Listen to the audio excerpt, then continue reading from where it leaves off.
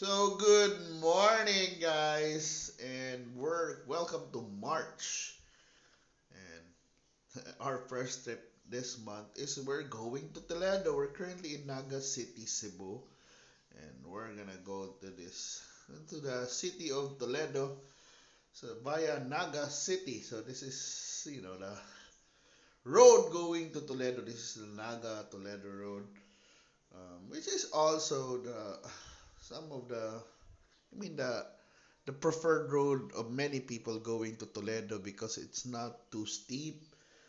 Some people, like the Transestral Highway and going to in the Lahog and via Balamban, but you'll be passing through mountains and it's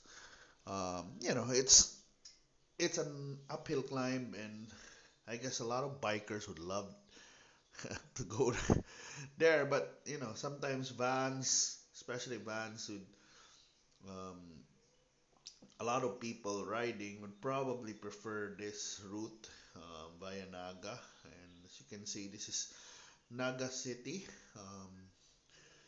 and yeah, this is the road. Wala, we're like back to normal. They were also affected by Odette, but now you can see the trees are green once again, and um, it doesn't look as devastated as before.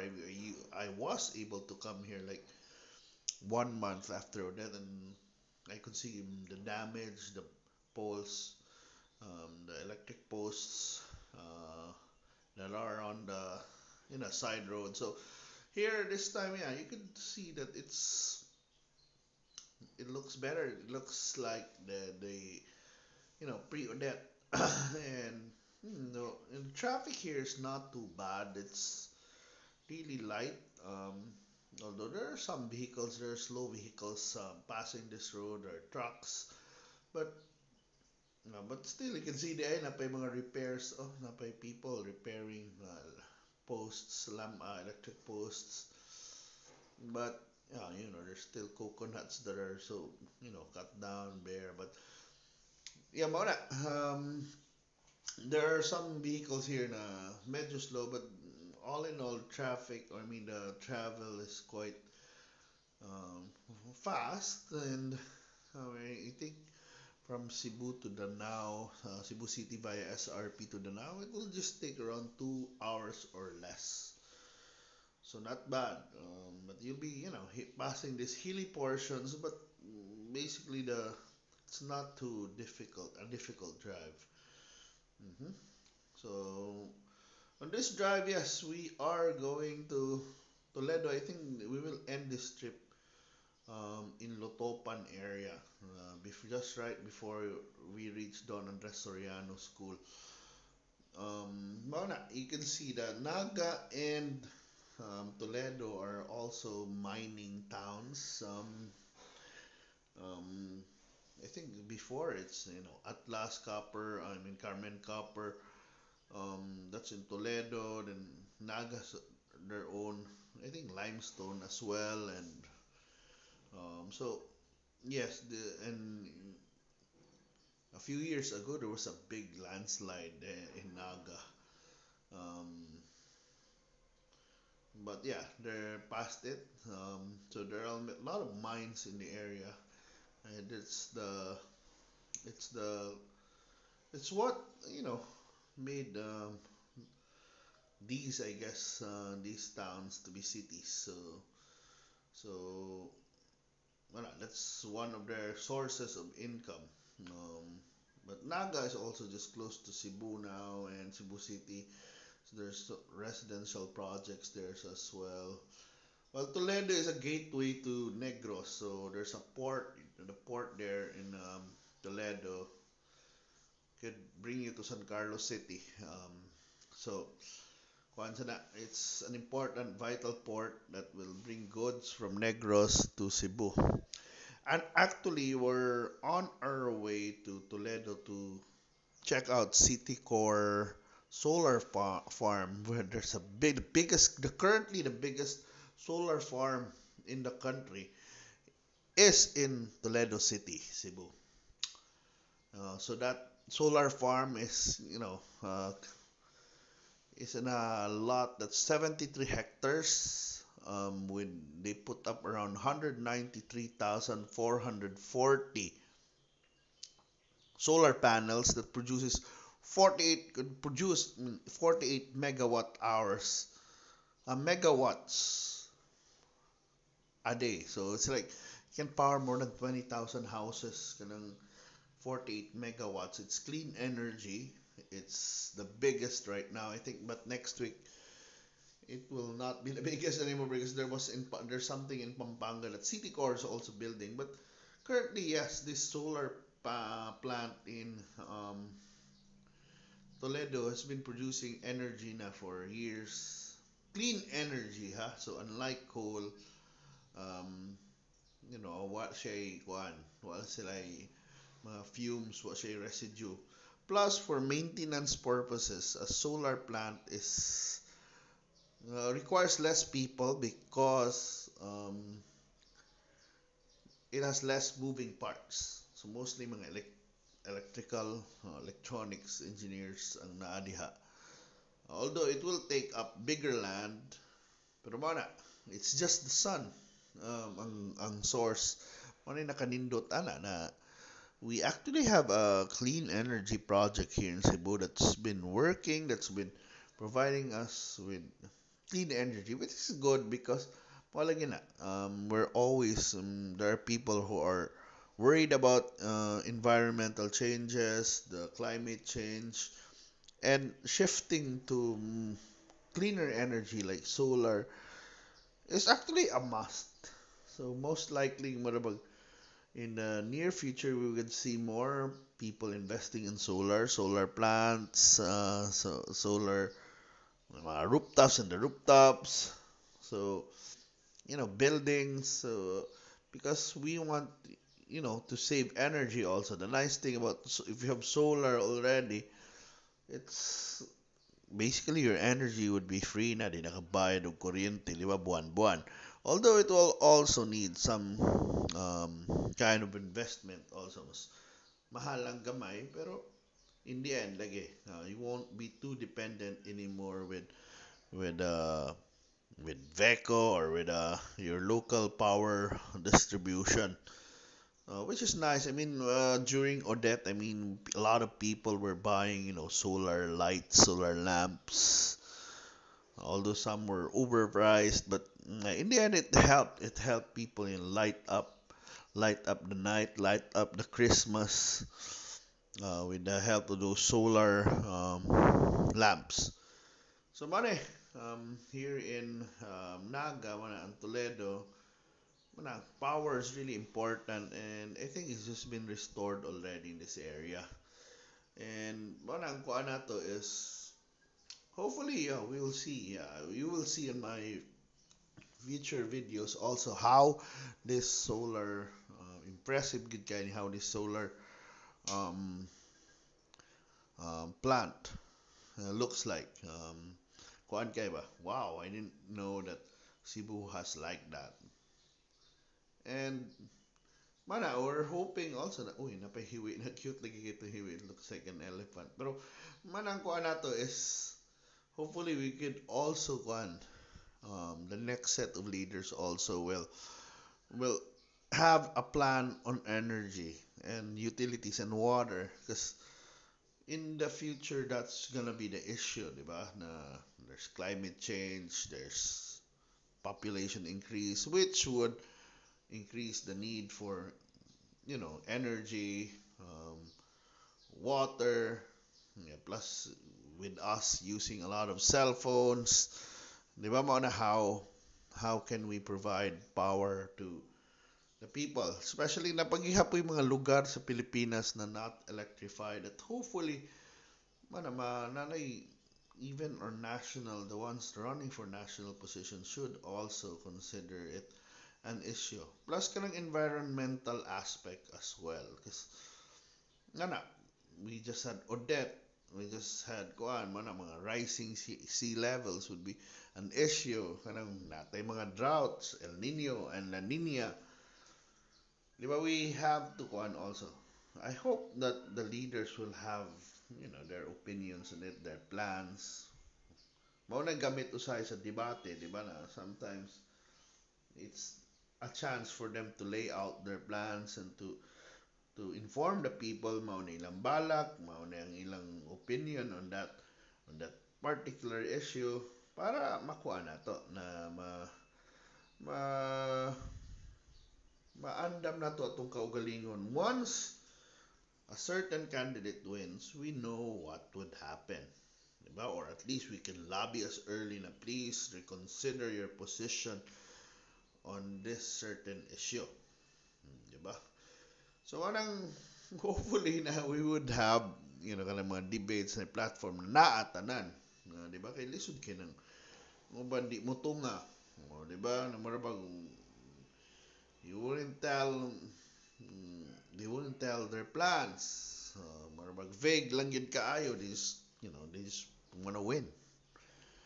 And if they win, manang magkatawasan ko kay yeah, if you're an avid supporter, rabid ka na supporter, would you just want someone na walay plano, walay giingon, 'di ba?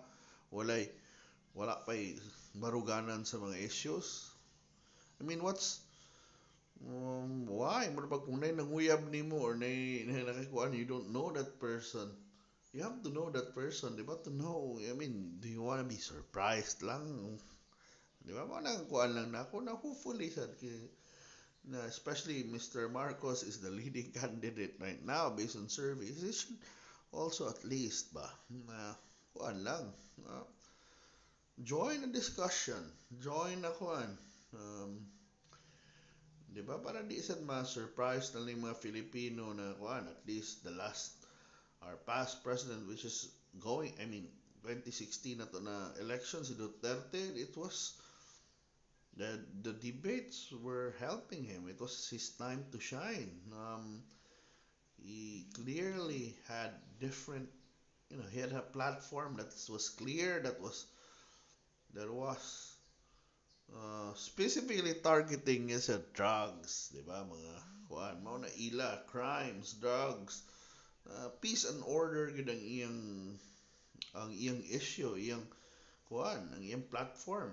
And I want na marabag we would know what people are representing, what they want to offer, what they are fighting for, di ba? Na kuan ko bigla kag unity then you're not united with others in presenting platforms, marabag di ba lisod sad. So hopefully mara natong hope na bang we can be able to weigh properly who should we vote you know by listening to their ideas. And I know the Marcos campaign, the Marcos camp, even Senator Ferdinand Marcos Jr. have good ideas na dapat lang mahibaon na to. I think they have, nasa na sila yung mga plano, di ba? Na once they sit down, what they plan to do to make this country better, di ba?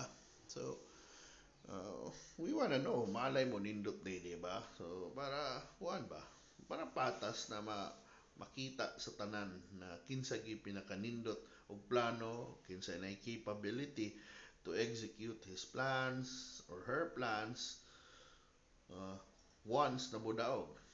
Because a lot of people also are good planners, but they would lack the action.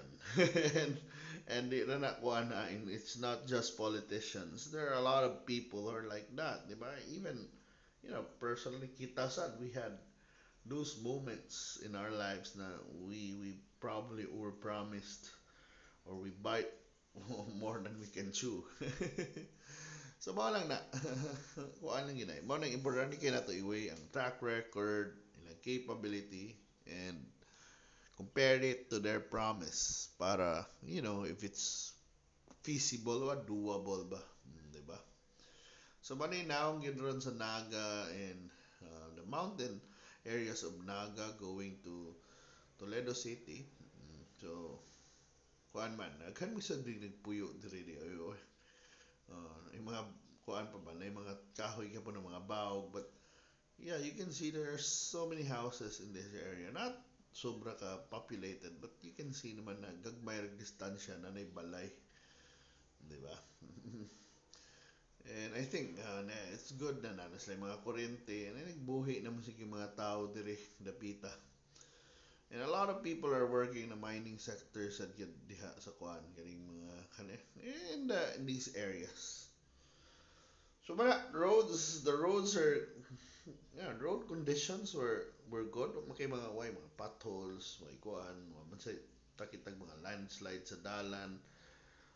Mana na mga kahoy na ingana mga o na pa yung mga nagbisikleta di ay. Pero you can see na it's not too um, steep. So mararag patag siya ba. Although we've been passing through mountains, pero may pagkakuan siya na dili kay siya tungason. It's an easy drive. This is your access towards mana Toledo City, to the west. Toledo, mga Pinamungahan, o pwede sa mo dire. In the end, pwede kay Aluginsan. But some people, kung Aluginsan na, they pass through, they pass via car. Pero man yung kanina area, mana Toledo, Pinamungahan. Dagam sa Mangulig Toledo, or even the ones lagi na Mangulig Negros, mga ana.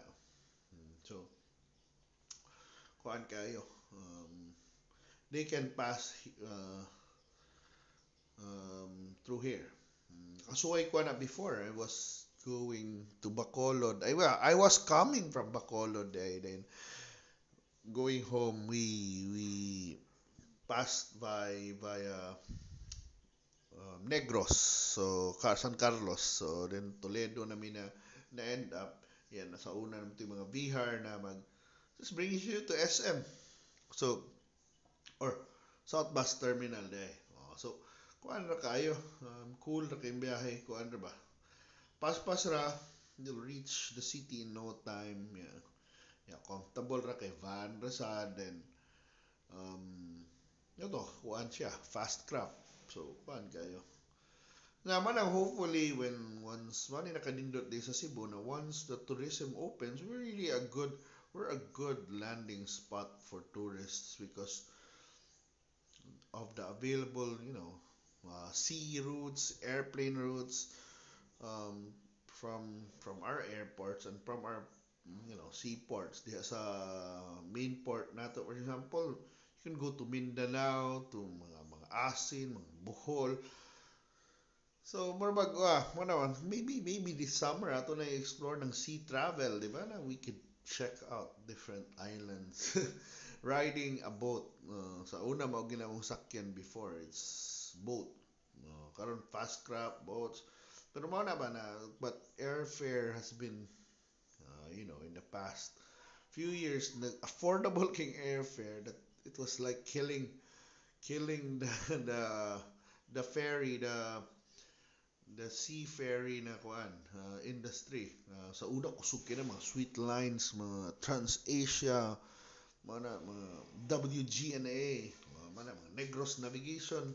Pero lahi na ngarong panahon na because katong Cebu Pacific kuad kaayo, competitive ka ilang price, and you arrive in your destination, for example Manila, 1 hour kumpara sa let's say 1 day around 22 hours tingali na gikan Cebu to Manila kung barko.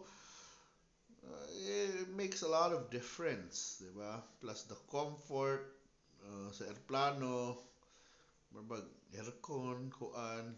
Although kung daghan yung kag bagahe, let's say, kuan ka na kay negosyo na mamalit kag mga butang, let's say sa Divisoria na mamakyaw kag kinilo gyud kay na mga sinina, mga hapit na tunilada mo kuanon.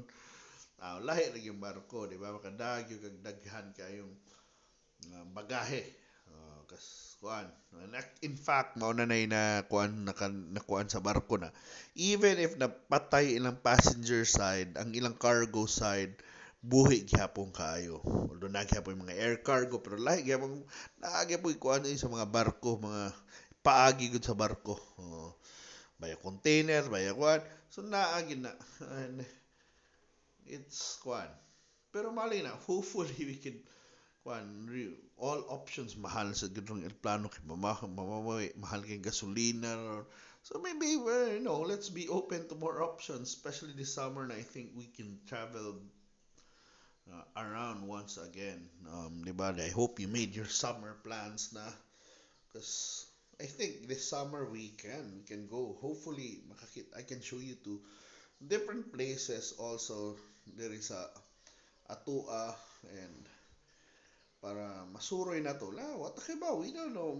I haven't really explored kaning mga westo, kaning sa Toledo, sa mga nindot na lugar diri na suruyan. Di ba? Nabali mga naman ni mga waterfalls diri napita kami ana para mga or even the natural attractions or bisag ka ng mga man-made. I think murag maze diri sa Toledo. I've seen it before. Murag atos murag usa ka kapilya and they have like this maze, amazing maze.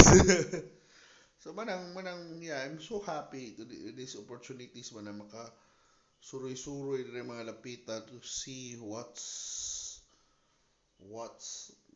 there. I'm even surprised when I've heard about this solar plant but never seen this. But I'm gonna show you in my next videos na unsay itsura na unsay dagway ana. To think it's one of the it's really the biggest right now in the country, di ba? Imagine ka ana. So it must be must be big. Must be kuan kanang it must be a sight to see. So di ba? So mo nang kuan na to na nindot gid kayo unta na makibaw ta ng mga butanga ba, especially those things because in the future mao naman ni norm or in the future mao na kuan mao ni saligan nato ng mga solar farms. While daghan pa taghawan rin dapita kani o daghan dig truck gid rin mga agi. So maning kuan na to doon na ta sa Lutopan. We're like again, 2 minutes away. But all in all, tanawa tong biyahe ko ra kaayo nindot sa kay scene na mga hills, you can see hills. Nasa na area na kita kini mga mina. But it's all green sad kita mo green kayo kuan. Na it's nice to see ba murag labong na kaayo buhi kay mga tanom. Dayon di kay traffic di kay tungason. So probably if I'm gonna go back to Toledo na sad puhon, kani gyapon na daan na mong akong pilion medyo kuan siya. Easy to drive, kuan nang dili gid kayo challenging. Although naman uban dito mo agi sa Talisay kanang manipis, pero challenging kun na usayo kung mga mag-uwan. Although malagi na summer na baya ron, but it has been raining in the past couple of days. So mura ba kuan kayo. It's good na sige pag-uwan, but I think matod pas mag-asa these rains would kuan na hinay-hinay na ni kawala for the entry of summer. To think we're already in March. So mao na kuan na andam na mo dapat, andam na mo sa summer. Plano na mo asa mo to mag-beach ba mo, manuroy mo, are you ready to go out and explore, go out to crowded places? Diba? It's gonna be the question, diba? But I think, for example, NCR is alert level 1. Gawas-gawas ng mga tao Balik na mga bus. So, even the tourist or ang lisod lang ron is naning Russia-Ukraine issue that could affect ng mga tourist arrivals. Kaya, of course, mga Europeans, hadlok sila. So pala na magira pa lang na. Pero hopefully kada ma-sort out sa na nila na grabe sa nang kuan kaning grabe naman ang kalibutan hadlok ta na murag gira-gira na sad ba na after I think people I guess were itching mas ting mga sundao ting man na bore na they haven't seen any action for the past 2 years, so probably mo na appeal na nas one epekto, but hopefully it will be resolved soon because it's affecting us as well kanabang especially mga oil prices not only sa peace side na mahadlok ta na side but Also mga oil prices which will lead to, inflation sa food prices. So kanang mga gas, mahal ba ang gas, magbiyahe-biyahe ta kung mahal na sad. So sige lang tag mahal ba last Tuesday ni mahal na o gahapon ay kani this is a Tuesday ni mahal mahal pag yung samot. Pero kuan na ta, hopefully kuan na ba na will stabilize na sad. Oy, let's recover. It has been uh, 2 tough years for the world, 'di ba? While we manage to survive, hopefully we'll not create more trouble anymore for each other. We'll just have to start, recovering, making the children go to school again, making businesses flourish once again, 'di ba? And have one. Let's have a wonderful summer ahead, and let's just pray that things will stabilize soon. Thank you so much for watching, guys, and I hope to see you sa next atong suroy. Bye bye bye.